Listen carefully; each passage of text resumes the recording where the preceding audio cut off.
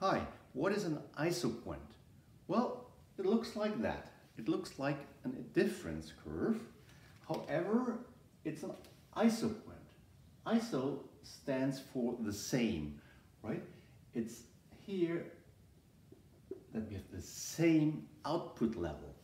So iso stands for the same, and that just means we here on the curve on the same output level. So we are in production theory and we say, well, a combination of a lot of capital and a little bit of labor, let's say that's point A, is associated with the same output level as a combination of a little bit of capital and a lot of labor, let's say that's point B.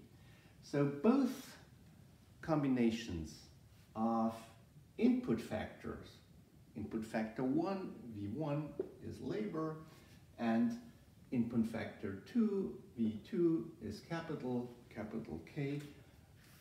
Both combinations here yield the same output level. So the intuition of an isoquant is same output level, and we're looking for different combinations of input factors.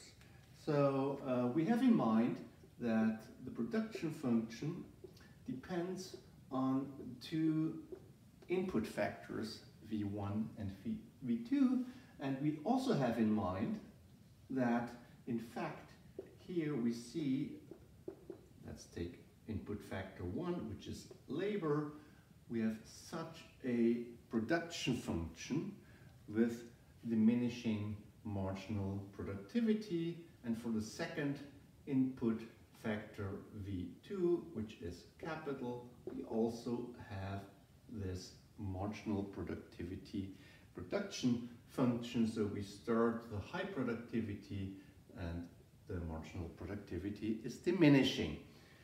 So these two guys, these two production function number 1, production function number 2, put them together and bring them into a V1, V2 diagram, yield this isoquant, right? So you should see the combination that these two production functions are the core input for the isoquant.